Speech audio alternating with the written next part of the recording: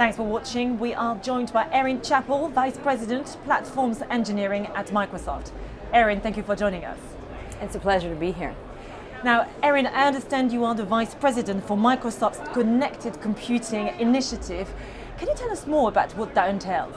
Yes, I lead the internal engineering innovation in our platform to realize connected computing. And then I partner with our ecosystem, all the way from silicon to hardware to the mobile operators, to really bring connected computing solutions to the market for our enterprise and consumer customers. Erin, there has been a lot of talk here at MWC about 5G. What do you think would be the impact on both enterprise and consumer customers? Well, I'm a huge hockey fan, being Canadian, and I don't know if you've ever been to a Little League hockey game, but it's funny, I think it's also somewhat like a Little League soccer game. And you know what, all the kids are on the field and they think they're playing their position, but really what they do is they swarm around the ball.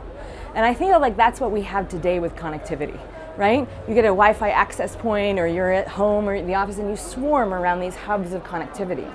But as players mature and as they get older, they realize what it means to play positions. And really, you get the best out of a team if everybody can play their own position.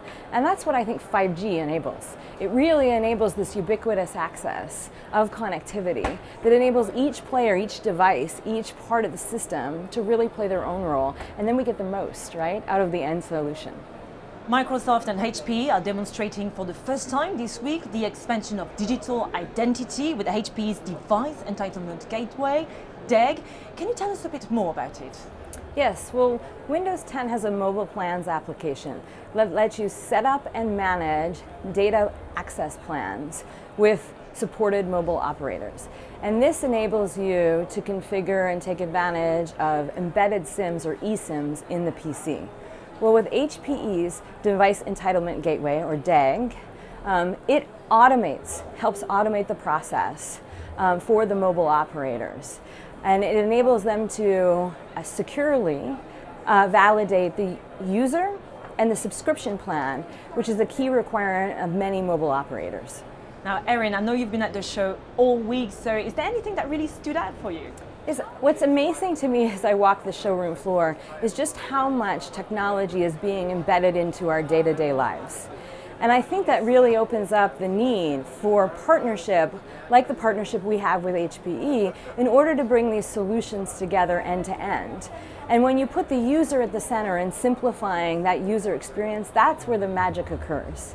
Now, earlier this week we announced our HoloLens 2, and I think that's a great example of where we put that user first and partnered with the ecosystem to provide solutions.